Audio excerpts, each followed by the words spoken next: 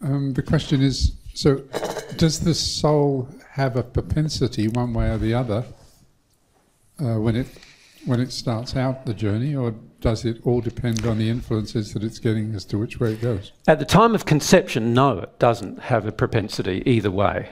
That's why it's an open book. It can receive anything from its parents. And this is the critical part of being a parent.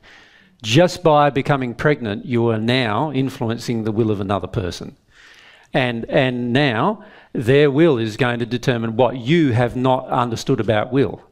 So if you haven't understood a large deal about will, and so you've engaged your will negatively and out of harmony with love many times, these emotions are stored within you as a result, then of course from the time of conception, particularly until the time the child is out of your control, and most of us feel it's out of our control, not, that's how we view children, we have a tendency then, all through that time as a parent, we're now influencing the will of another.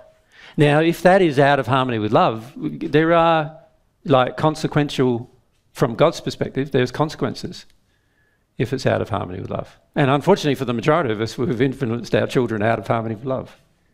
Right? This is why the imperative is for us to address these issues, because from the time of conception to a couple of years of age in particular, the child is already being influenced, has already had their will influenced out of harmony with love, and it's been our fault, which will of course be attributed to us.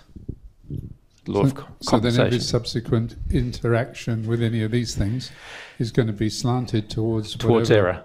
It's going to be slanted to the world's definition of love, isn't it? So remember the world's definition a lot of the times, not all the time.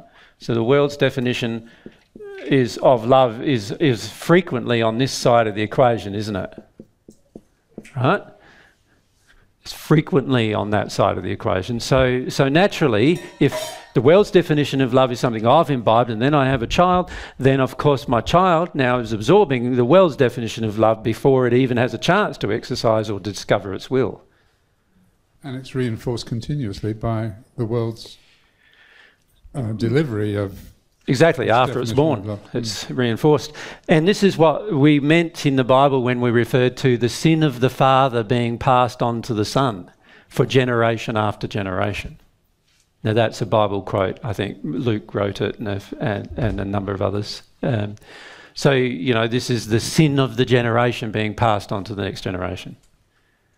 All right. Thank you.